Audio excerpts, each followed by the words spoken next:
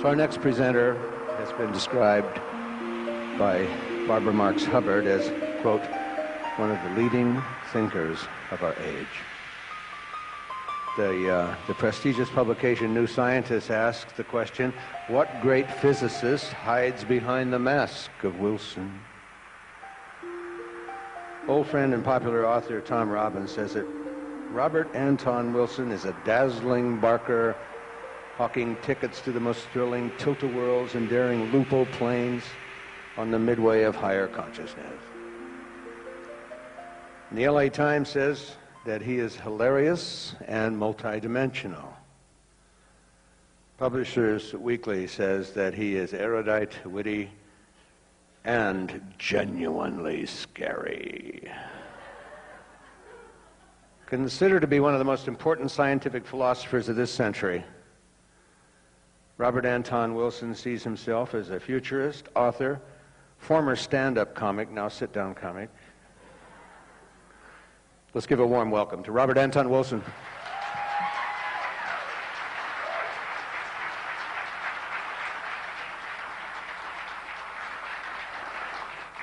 Could we have the lights on? I like to see who I'm talking to. Just like Gene Houston. Hey, that's much better. Nice to see who's here. I was in the middle of lunch. I didn't realize how soon I was supposed to go on. And suddenly they came and yanked me and dragged me up here. Let's see, where do I start? My topic today is the universe contains a maybe. And that should be obvious to everybody because we've got a new president, maybe. The Supreme Court, 5-4, I almost said 4-5. Maybe that's prejudice creeping out. 5-4, the Supreme Court has ruled that George Bush won the election and we can't do any more counting, not officially.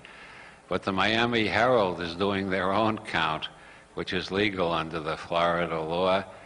So by the time Bush gets to the White House, we may know officially that Gore actually carried the state, which...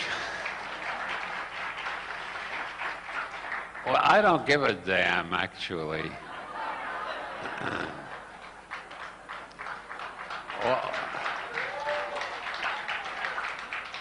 All I know for sure is that my candidate won.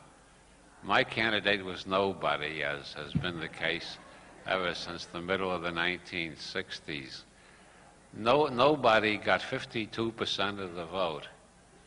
That is to say, 52% of the potential voters didn't even bother going to the polls.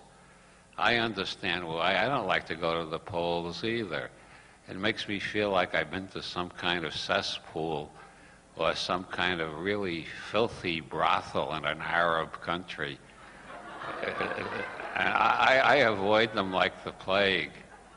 So I always vote for nobody.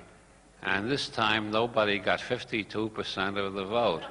That is, most people had the same feeling as me. They didn't want to go to those loathsome places with those crooked machines. And so nobody got more votes than Bush and Gore added together. As a matter of fact, if you count all the votes for the minority candidates, such as Brown and Buchanan, and what's the other guy's name? Oh, Nader, yeah.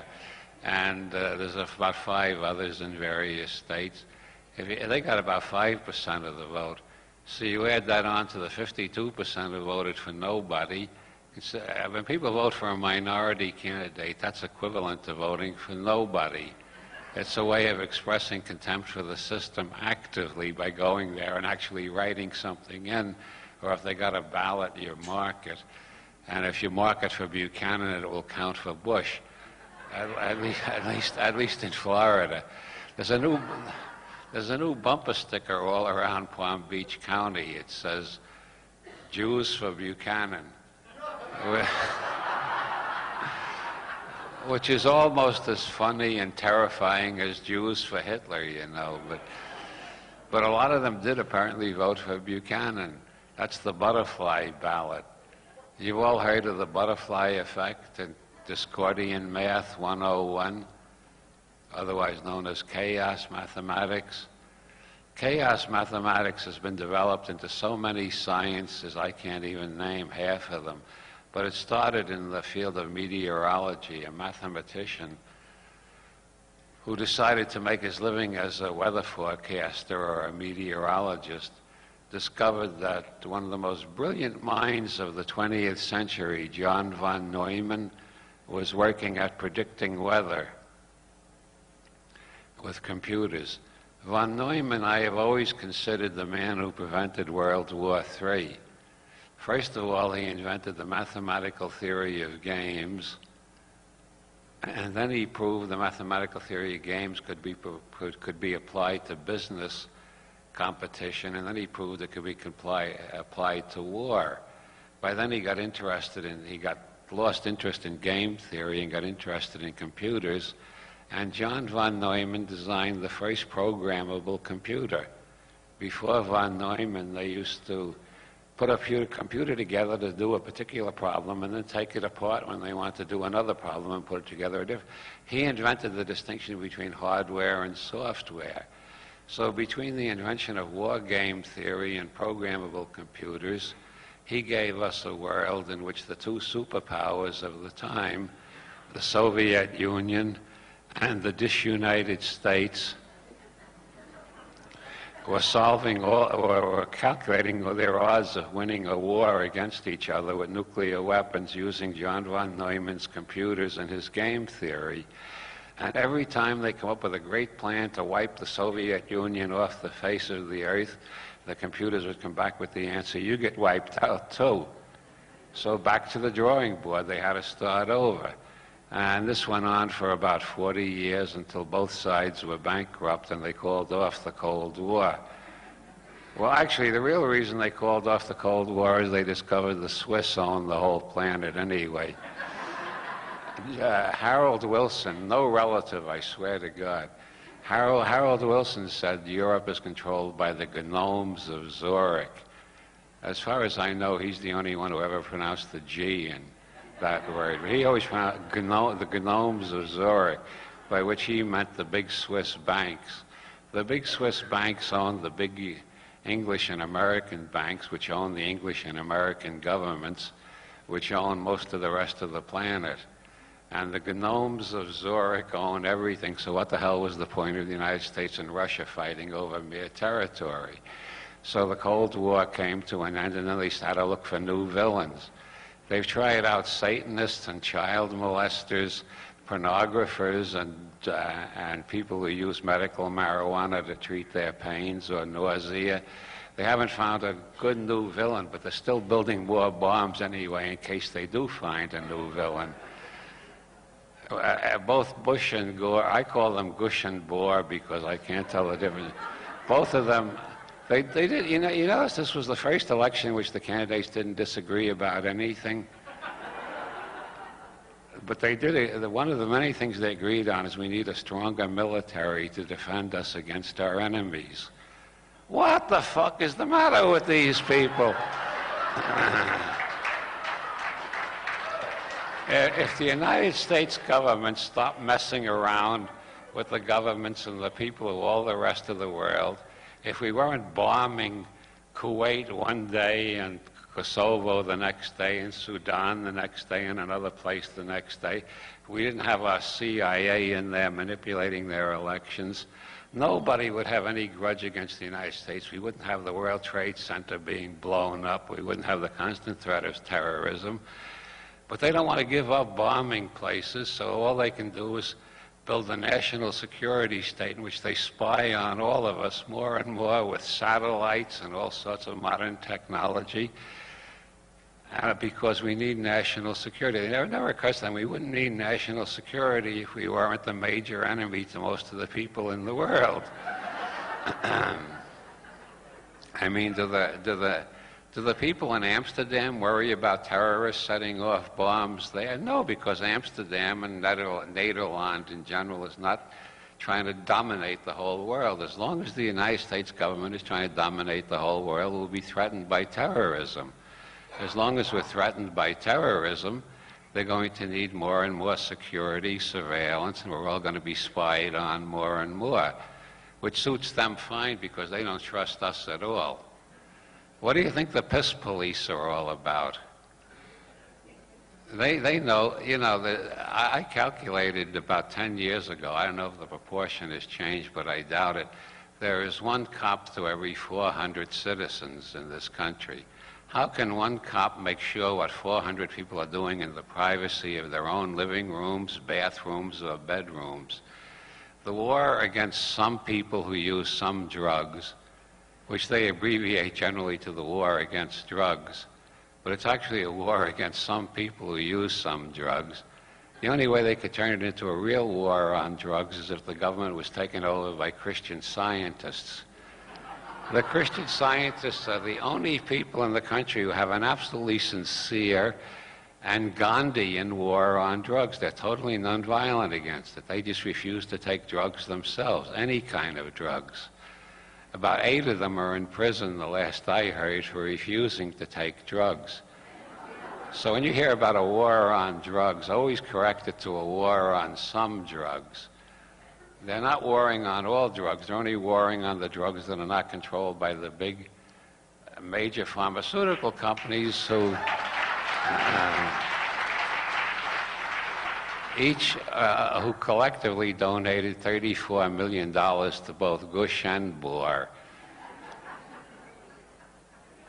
which is why I can't get very excited about which one of those two lying bastards won. You know, they both represent the same interests.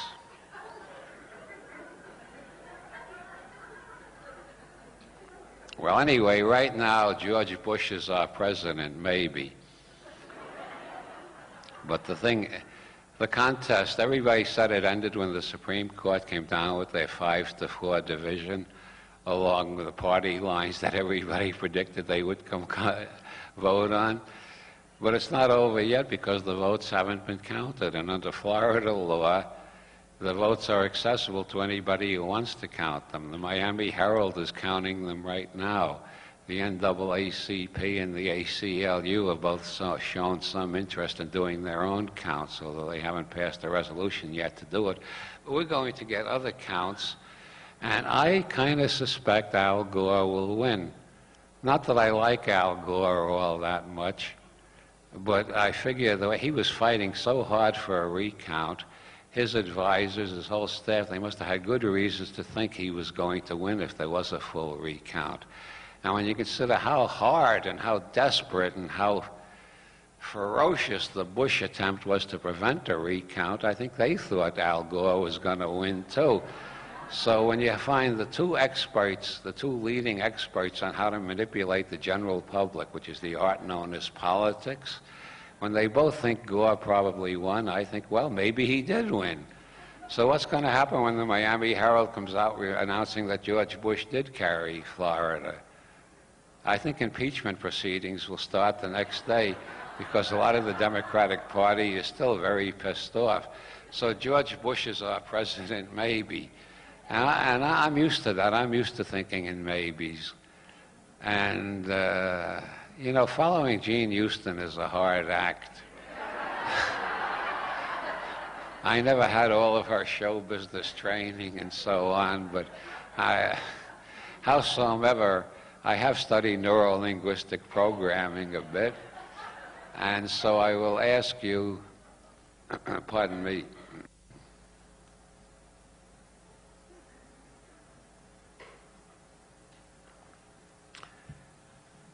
I had a Manhattan with my lunch.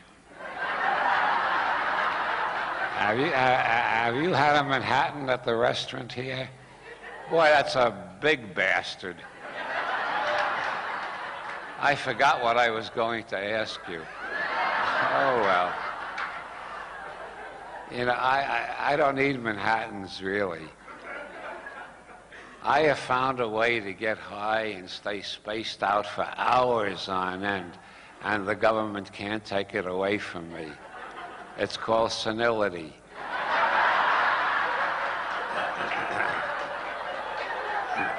There are 4 major symptoms that you can recognize your own senility. The first is increase in long-term memory.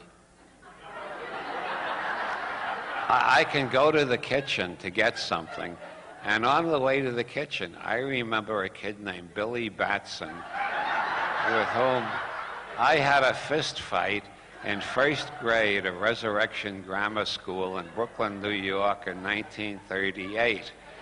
I can remember what he looked like. I can even remember the name of the nun who came running out and broke up the fist fight when we both had bloody noses already. I remember we both had bloody noses. That cheered me up tremendously, because if I was the only one with the bloody nose, I would have been the loser. I can remember all that. I can remember, I had ancestors I can remember. Some of them looked more like Gila monsters than anything else. Most of us know we're related to the primates, but when you get onto really heavy drugs or senility or something like that, you can remember back to the Gila monster and the banana slug and our other less attractive ancestors. And the second effect of senility is that when I get to the kitchen, I can't remember what the fuck I went there for. And the third effect,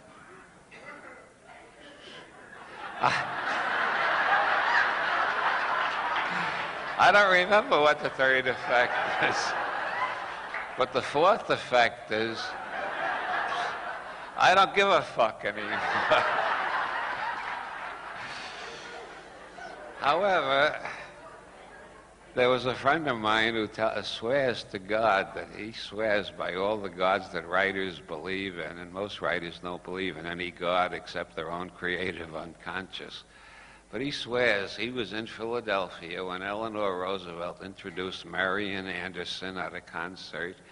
And while Eleanor, most of you are too young to even remember Eleanor Roosevelt, she was sort of like Hillary Rodham Clinton to the nth degree. She was the most controversial first lady we ever had. By the way, talking about Hillary Rodham Clinton, do you ever notice if you say her name 5 times fast, it sounds like a train going over a bridge? Hillary Rodham Clinton, Hillary Rodham Clinton, Hillary Rodham Clinton, Hillary Rodham Clinton, Hillary. It sounds like the bridge is even shaking a little. But getting back to Eleanor, she was introducing Marian Anderson when somebody in the audience, some lowbrow right-wing fascist Ku Klux motherfucker, crept into the audience. Marian Anderson was Afro-American, in case you don't remember. She was banned from singing in the Constitution Hall by the Daughters of the American Revolution, which was kind of weird because the Daughters of the American Revolution should be mostly black, since the first one killed in the American Revolution was black. Crispus Attucks, killed in the Boston Massacre. But be that as it may, the Daughters of the Revolution, for some strange reason, are all white. And they didn't like Marian Anderson singing in their hall, but she was singing a few months later in Philadelphia. And this friend of mine went there, and Eleanor was introducing her when some loud-mouthed Ku Klux motherfucker, as I said, some redneck son of a bitch cocksucker. I mean, you know the type. They all drive taxi cabs in New York. You can't get you can't take a taxi cab in New York without getting racism 101 plus ethno prejudice 102 and all the rest of it. You know those guys. He suddenly yells out, "Marian Anderson sucks cock," and there was a deathly silence fell over them. Everybody was nobody knew what to do about this character. And Eleanor leaned forward to the microphone and said, "Nonetheless," and went on with her talk. Now that's the way Hillary should have handled all of Bill's extracurricular activity. Nonetheless, I personally think Bill Clinton is going to live longer than any American president in legend, not only in history, but in legend and folklore. He's going, Bill and Monica, it's going to be like Charles II and Nell Gwynn, Louis XIV and Madame Pompadour. I mean, the fabulous rulers and the fabulous courtesans, they go on forever. People Who knows anything about the politics of Louis XIV? Nobody. Who knows anything about the politics of Charles II? Nobody. We know about their mistresses, though, because that's what lives in folk memory. And I swear 5,000 years from now, they're still going to be talking about Bill and Monica. The first president who had a perpetual hard-on. There'll be archaeologists, they'll be digging up these ithy-phallic statues and arguing whether this is Pan or Priapus or Hermes or Bill Clinton.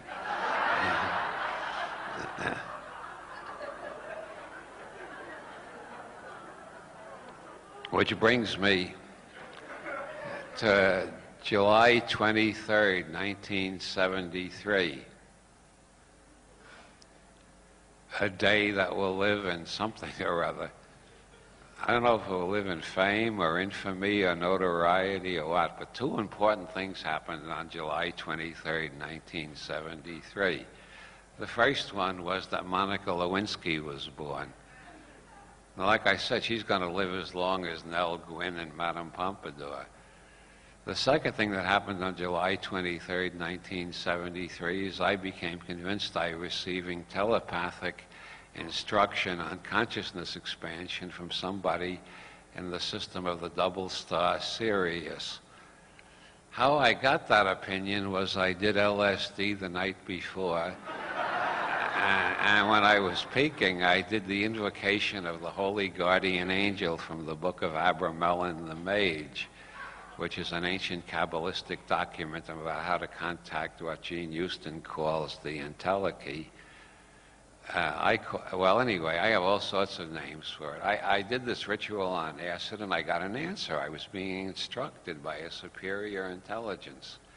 So I went around for a year and a half getting more and more messages from Sirius, and then I met Jacques Vallée, one of the most original and innovative and unconventional students of the UFO phenomenon, and somebody's taking my picture. Somebody's always taking my picture. I feel like Marilyn Monroe. Somebody said the two most photographed objects of the 20th century were Niagara Falls and Marilyn Monroe.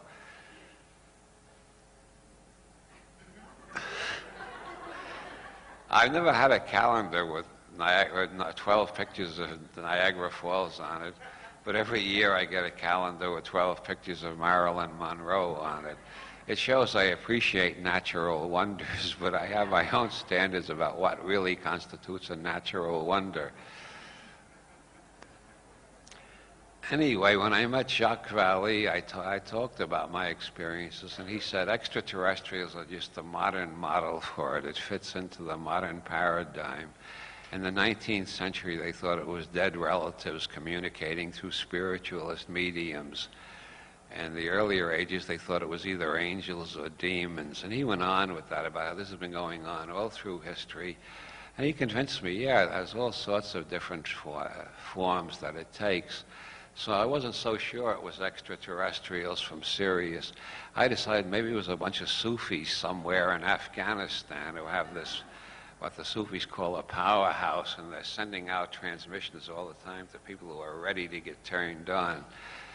And then I got an assignment. I work part-time as a journalist because nobody makes a living as a novelist these days. You got to have 10 different occupations to support your novel writing habit.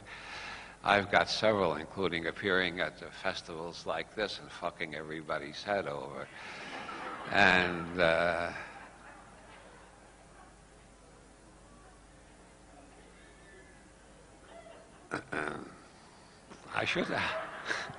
I don't think I should have had that Manhattan with lunch. No, I'm only kidding you. I'm putting you on. I know what I'm doing all the time, even if you don't.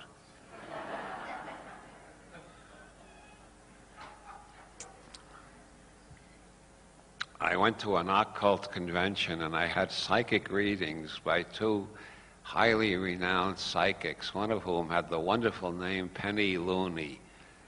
And that seemed such a wonderful name for a professional psychic that I entirely forgot the name of the other one by now.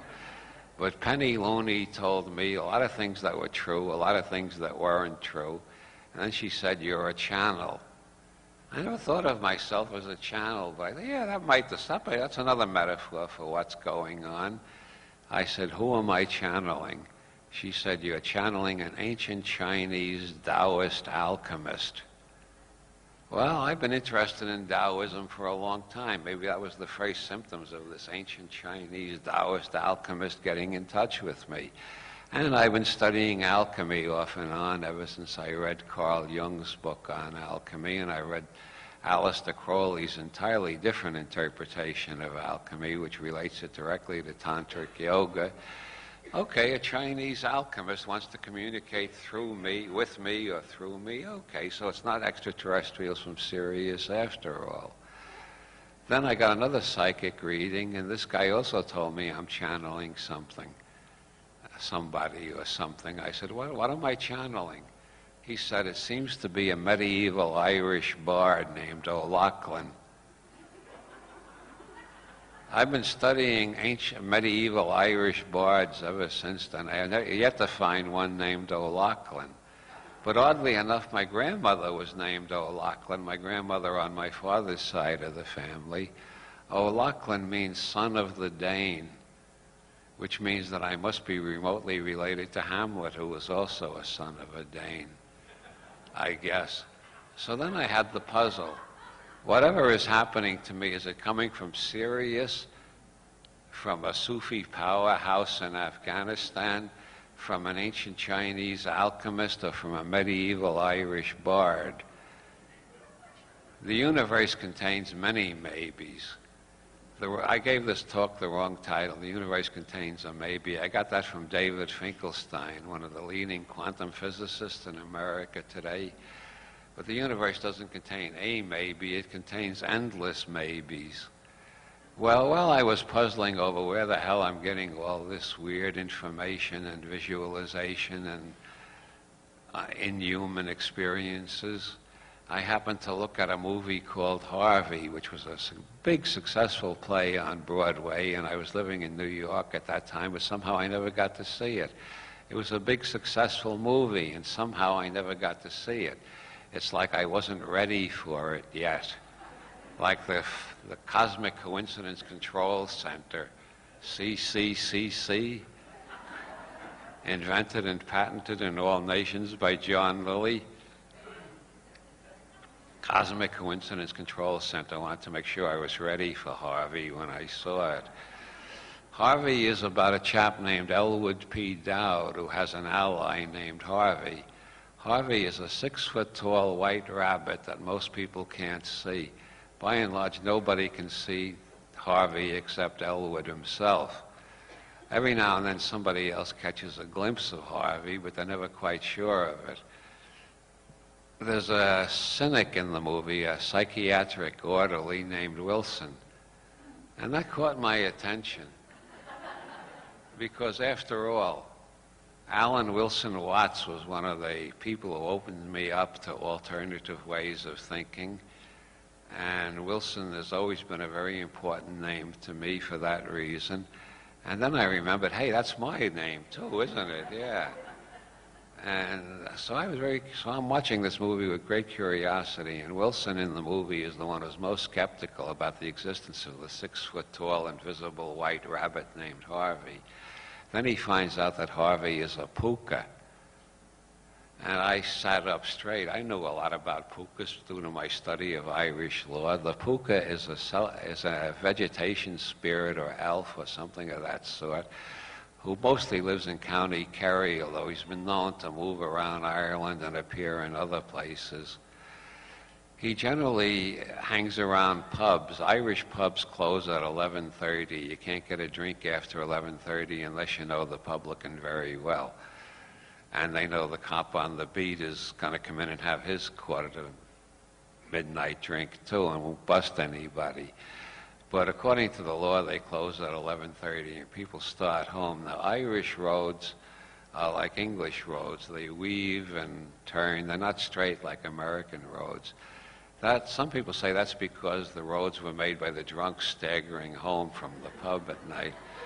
Actually, the Irish word for road is bohar, which means cow path.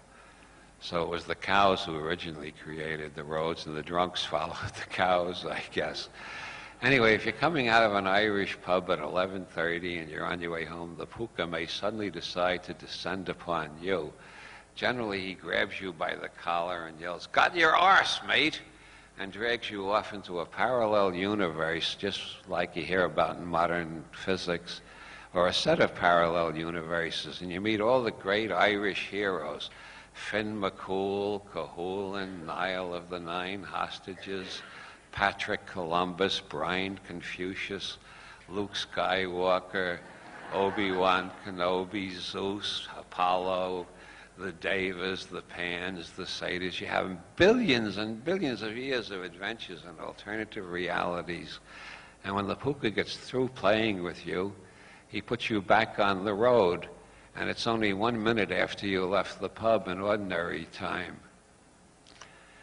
And so anyway, in the movie, Wilson, the psychiatric orderly, looks up puka in the dictionary, and he finds the definition. Puka, a Celtic elf or vegetation spirit, wise but mischievous, fond of rum pots, crackpots, and how are you tonight, Mr. Wilson? At which point he drops the dictionary, and I sort of drop my bottom jaw. My God, now it's talking to me over the television. Later, I moved to Ireland, and believe it or not, writers are notorious for improving on stories, but I swear this really happened. I wonder if anybody believes me. My first night in Ireland, my wife turned on her transistor radio to hear a real Irish radio show.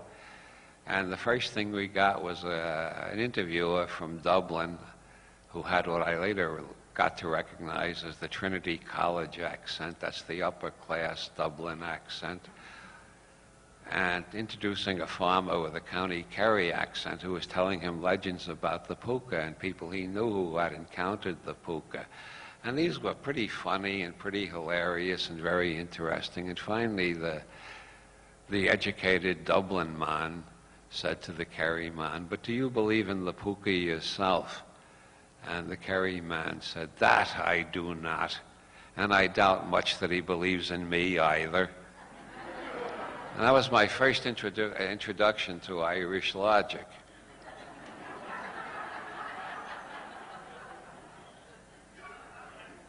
Irish facts have the plasticity of rubber inches. Irish logic has the structure of Zen Buddhism. William Butler Yeats said Ireland was part of Asia until the Battle of the Boyne. But that was just his basically romantic, reactionary attitude. Ireland is still part of Asia. If you don't believe me, get a copy of Finnegan's Wake. You will find that within Finnegan's Wake, in chapter 7, you will find that a character named Shem the Penman, which is James the Penman, James Joyce, the author, is writing a book inside the book. And where is he writing it from? No Number, Brimstone Walk, Asia in Ireland. Ireland is still part. Ask for instructions in Dublin and Tokyo, and you'll have exactly the same experience. They'll be very courteous, very helpful, and they'll send you in the wrong direction. The Irish and the Asians just do not have a grid similar to the English and and the Americans and most of Western culture.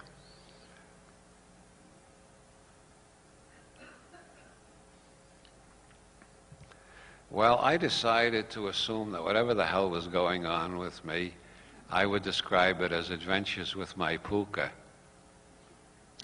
Because it doesn't seem that it's very likely that anybody is going to take that metaphor literally. Whereas if I talked about extraterrestrials from Sirius or reincarnating Irish bards from the Middle Ages, some people might take that literally. But as long as I talk about the puka, everybody knows I'm talking in metaphors. And metaphors are all we've got. The universe contains many maybes. In 1933, three tremendous events occurred. Alfred Korzybski published Science and Sanity, which argued that either-or logic does not describe the world accurately, and we needed a new non-Aristotelian orientation based on more than either-or. Bush and Gore, either-or. That's a terrible trap to be caught in. And Korzybski suggested an infinite-valued logic based on probabilities. And that's the way I've been thinking ever since I read Korzybski.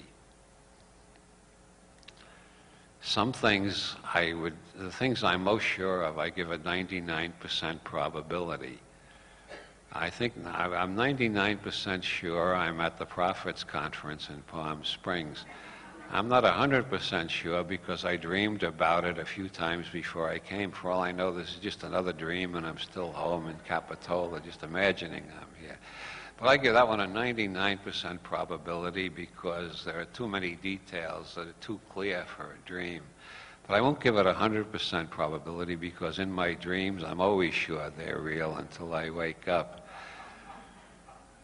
The same year that Korzybski published his probabilistic logic in a book called Science and Sanity, John von Neumann, anybody remember him? I was talking about him a little while ago. He designed the first programmable computer and invented mathematical game theory, which can be applied to poker, business, war, and a dozen other fields. He also suggested a three-valued logic, but he realized Aristotelian two-valued logic wouldn't work. Not in the this was on a book on quantum physics by von Neumann. Instead of yes and no, he gave us three choices: yes, no, and maybe.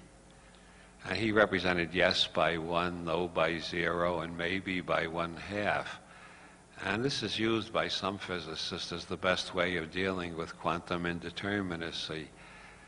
The trouble with 1/2 is that it assumes you can break things down into only three categories. I prefer Korzybski's infinite-valued logic. It depends on how much you know.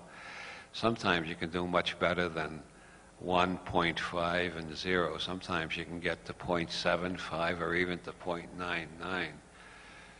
Like, for instance, Velikovsky's great comet theory, which was rejected, renounced, denounced, ostracized, banned, boycotted, etc. by the scientific community in the 1950s. I have never seen any reason to put that in a 1 or a 0. The whole scientific community put it in a 0. Velikovsky was a nut, and that's the end of it. They're still saying that. And he's got enough evidence to keep me interested. When I examine all of his evidence, is it enough to put me in one in certainty? Absolutely not. I think he proved there have been catastrophes in historical times. Did he prove the catastrophe that he particularly wanted to prove? I don't think so. I don't think his evidence is good enough.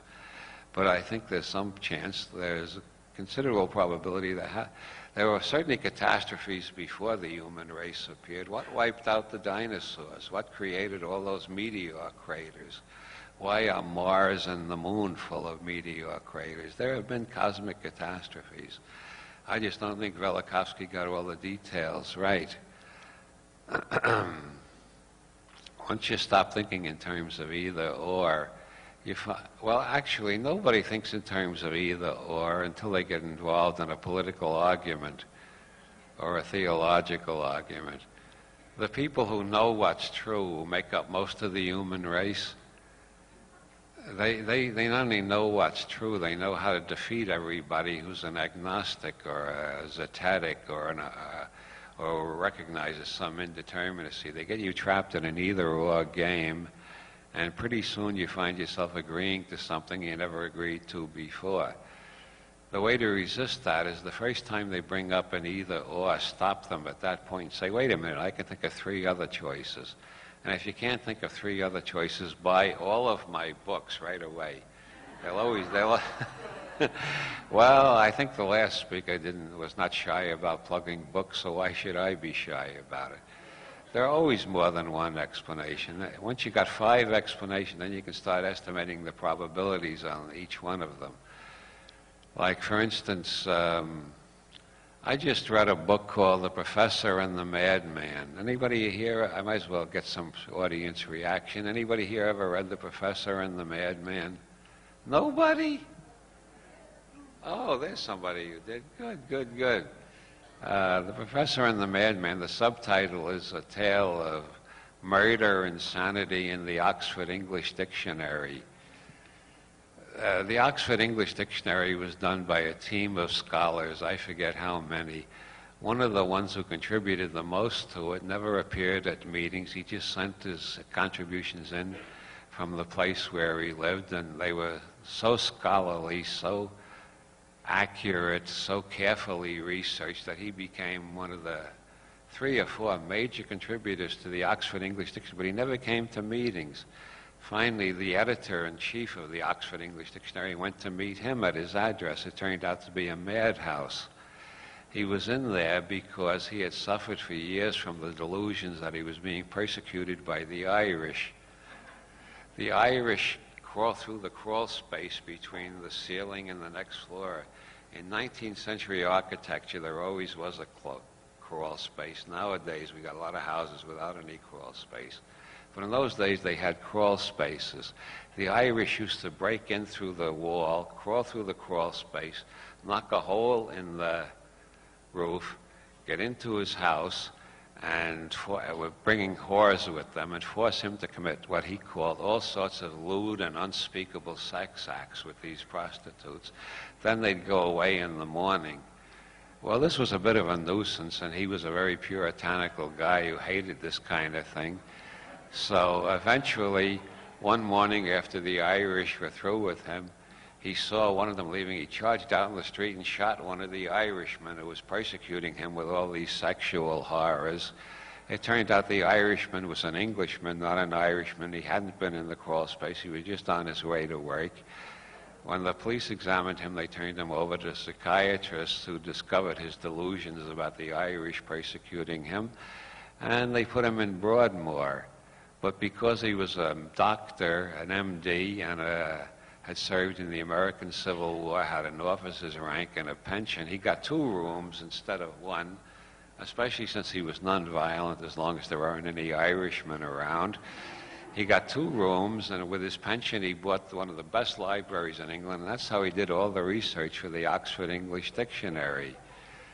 Towards the end of his life, his family back in the United States, through constant hounding of the English Foreign Office and the Home Secretary and the American State Department and so on, they finally got permission to have him transferred out of Broadmoor to St. Elizabeth's Hospital in Washington, D.C., where he was put in the Cherry Ward, which is where they keep the less dangerous cases, which strikes me as a fantastic coincidence because later on they put Ezra Pound in the Cherry Ward of St. Elizabeth's. Ezra had the same ideas about the Jews that Dr.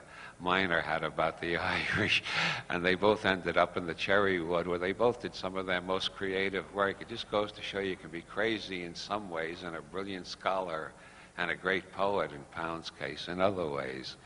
Anyway, after 1904, Dr. Miner, that's the name of the man I've been talking about, the guy who thought the Irish were forcing him to commit unnatural sex acts with prostitutes, before he was moved, even before he was moved to St. Elizabeth's, he was very interested in science as well as lexicography and word history. As soon as the Wright brothers got their first plane off the ground, his reality tunnel or grid or whatever you want to call it, his view of the world changed. The Irish weren't coming in through the ceiling anymore. They would fly their planes right next to Broadmoor, whoosh him out through the window, and fly him to Cairo, where he had to do these lewd and unspeakable sex acts with Arab prostitutes who are even worse than European prostitutes in his view. But the Irish were still behind it, you see, even if they needed the assistance of Arab prostitutes. I read this book and I thought, Jesus, he was ahead of his time. If he said it was a UFO instead of an airplane, he'd get in one of Dr. Mack's books, probably. Now, how do I classify that in the maybe category, too? I don't know what the hell was going on in the case. I don't know what the hell's going on with me most of the time.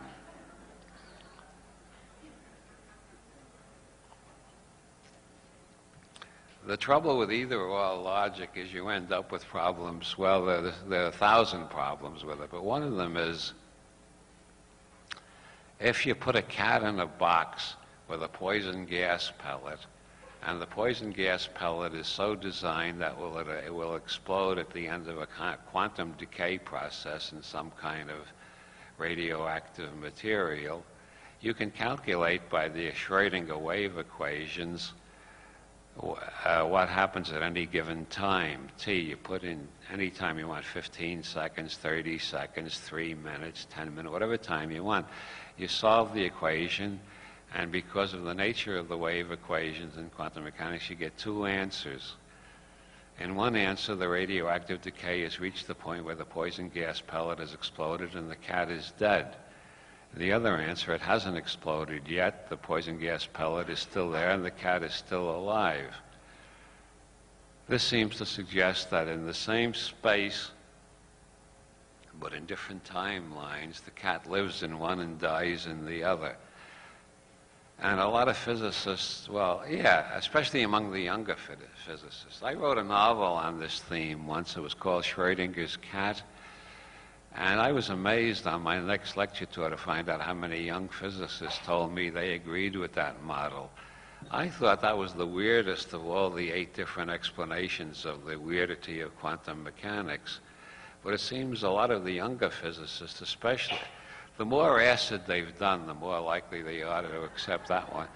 And the argument for accepting that one is that it accepts the equations at face value. All the other interpretations of quantum mechanics have to introduce metaphysical and philosophical and all sorts of extraneous ideas to explain it away. This just accepts the equation, gives you 2 answers, so there are 2 answers. Every time I toss a coin, it comes down heads and tails in different universes, except for the third universe where it comes down landing on its side and Ralph Nader won the election. Well, if you don't like a cat who's dead in one universe and alive in another universe, you got to accept von Neumann's maybe state. The cat is in a maybe state until we open the door and look into the box. Then the state vector collapses and the cat's either dead or alive. Now, what's the magic in opening a box? How can the cat be in a maybe state until we open the box and then suddenly collapse into a dead state or a alive state? Nobody in quantum mechanics has a reason. Nobody in quantum mechanics agrees with anybody else in quantum mechanics. There are 8 major models, and when you examine any of the major models, you find that people who hold that model disagree with each other on the technical details. There's even a quantum physicist at Columbia University named Berman who has decided he believes in solipsism. He has written an article called "Is the Moon There When Nobody Is Looking?" which was in Physics Today a couple of years ago. And he argued the moon is not there when nobody is looking. Because if you assume the moon is there when nobody is looking, then you got to assume the cat is there when nobody is looking. And if the cat is there, the cat's either dead or alive or in between. But the cat is not in a determinate state until you open the door. How can opening the door change the whole universe? That's like Einstein's famous question. If the Copenhagen interpretation of Niels Bohr holds you can't separate the observer from the observed. Ergo, whatever the observer is thinking is influencing the observed. So Einstein said, every time a mouse looks out of its mouse hole, the whole universe changes? Well, Niels Bohr said, yes, the whole universe does change, but a mouse has such a tiny brain that the universe changes infinitesimally, and we don't notice it. On the other hand, John Archibald Wheeler, who, like Bohr, and Einstein was a Nobel Prize winner, John Archibald Wheeler says it's not a mouse. A mouse, of course, can't do it, but every time we conduct an experiment on the subatomic level, that changes the whole universe. And due to Bell's theorem, which says that any non-local hidden variable that explains quantum indeterminacy acts outside of space and time, that is to say, there's no change no matter how far apart the so-called particles are that we're measuring. Of course, they're not really particles. They act like particles some of the time, and they act like waves some of the time, and part of the time they act like maybe they're particles and maybe they're waves. They're in the maybe state. John Archibald Wheeler is saying, since Bell's theorem indicates there is no change in the hidden variables in space or time. Every time we conduct an experiment on the atomic level, every particle or wave or wavicle or whatever the hell they are in the whole universe, they all adjust to our new measurement all the way back to the Big Bang. So we are fine-tuning the universe every time we conduct an atomic experiment. And the question that has been debated forever, did the universe happen by accident or did it happen by design, has two answers. It happened partly by accident and partly by design, but it was all done by atomic physicists doing experiments. Well, how the fuck did they get here if there was no universe in the first place? Well, they created the universe which created them, and then they were able to create the universe which created them. And John Archibald Wheeler is not in a nut house. He's at the University of Texas. He's honored and deep. Well, it's no crazier than Berman's idea that the universe doesn't exist until we look at it, which, as a matter of fact, was originally suggested by an Irishman named Bishop Berkeley. Berkeley wrote an enormous refutation of Newton in which he proved the universe doesn't exist. God just has a persistent hallucination that it exists. And Berkeley did not suggest psychotherapy for God, probably because he couldn't think of anybody with the skills to handle the job. But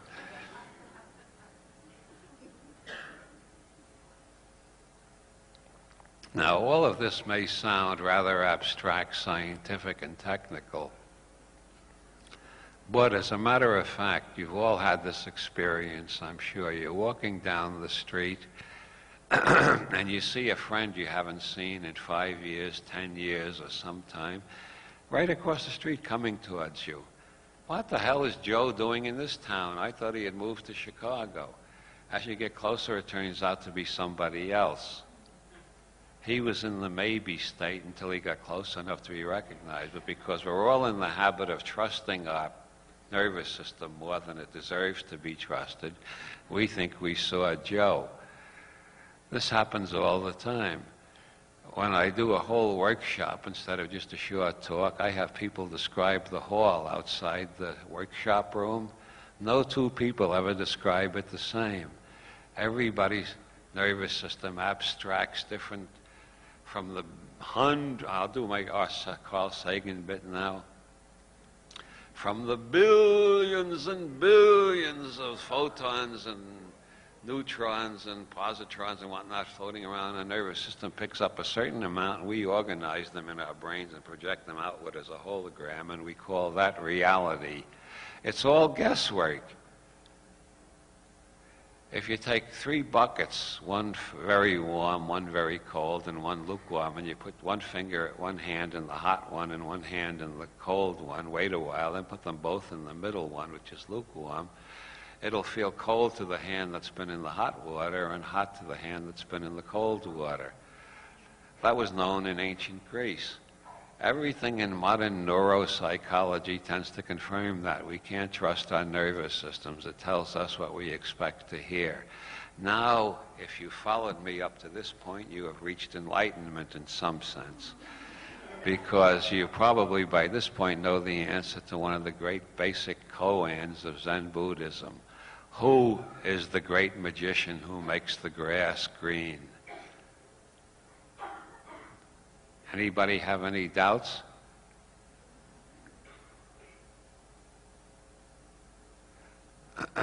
Okay, we all know the master who makes the grass green, but the thing is, can you remember it the next time you get into an argument? You can't speak with, there's an old rhyme, sticks and stones may break my bones, but names will never hurt me. Bullshit! I swear to God, you can be beaten up by a professional from the mafia, and you will be better, healthier, and cured quicker than if somebody really says something nasty to you that really sinks in. If your mother or your father or somebody says, you just never change, you never learn anything, you're going to be the same, you will go on being the same forever and never changing and never learning. Every time you speak to somebody else, you're either giving them a blessing or a cursing. Every time you get angry, you're giving them a cursing. Every time you make love, you give them a blessing, at least I hope so. You should. Well, if you're making love by definition, you're giving them a blessing. But words have much stronger effects than we realize. And if we're thinking in either-or terms, we're going around dividing the world up in a totally artificial way. As for instance, in Ireland, in County Cork, in the City Hall, there are 4 clocks facing the 4 quarters, and they never agree with each other. They're called the 4 liars. When we lived in Dublin, my wife and I used to, every time we could see 2 clocks from the same place, we'd compare them, and they always disagreed. This is because the Irish tend to believe that time was invented by the English to make a man work more than is altogether good for him, or more than the good Lord ever intended.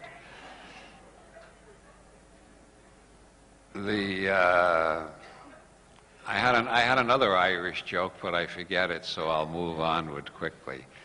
This is what Einstein called Excite, subjective time. We all have our own subjective time. And no two of us have the same time, just like we don't hear the same sounds.